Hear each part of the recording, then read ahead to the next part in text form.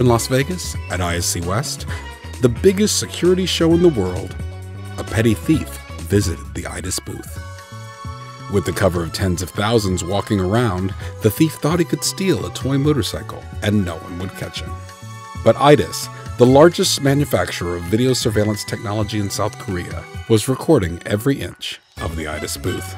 But with 8 hours of video to search, minute by minute, could the thief be found?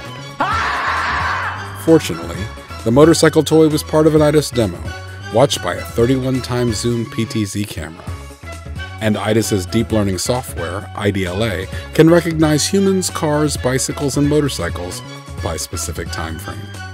This function is called instant meta filtering. It can also search specific data by object type and color. So let's find a motorcycle thief. First, we open the PTZ video and set the meta filtering data to bike. Then, we set the time to locate the images from when the bike was taken, revealed right on the timeline.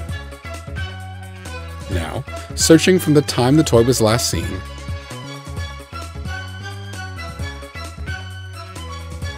we find the thief in just 1 minute. Catching the bad guys? It's too easy! The video reveals the man pretended to listen about IDIS's donation and public service program so he could block the bike with his bag and quickly snatch it when the staff looks the other way.